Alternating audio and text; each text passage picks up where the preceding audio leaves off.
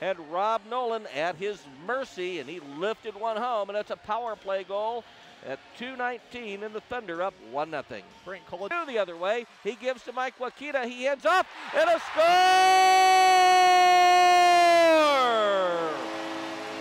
Ryan Jardine and the Mavericks have tied this game at 1 goal each. This lamplighter coming 1 minute 55 seconds into period number 2. The face-off, Schwab takes it and behind the goal, looking to set it up, gets a weak shot away, and a score. That one go in the 5-hole? I think it did. Robbie just couldn't quite close up fast enough, and that puck goes in 5-hole. Jardine to LaFrance, and he whistles it wide. The rebound, a scramble taken by Cachamilio. He fires it off the goaltender, and a score!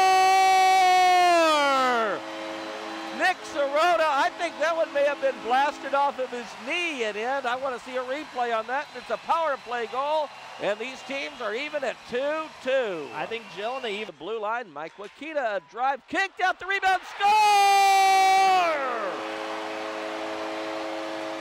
Ryan Jardine, his second goal, and I believe the two that assisted on the first one will get helpers on this one as well.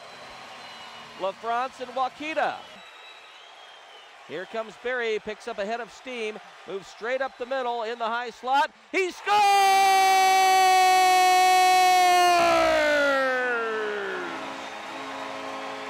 And a big insurance marker for the Mavericks as Mike Barry, a penalty shot goal, 8 minutes and 14 seconds into the third. And Missouri up now 4-2. Schwab also there, and he fires it back the blue line, a score. A rocket from Dustin Dunahee, and it's a 1-goal game again at the 9:22 mark of the third period. Line, there's a race for it. Here is Griffith, a shot. He scores!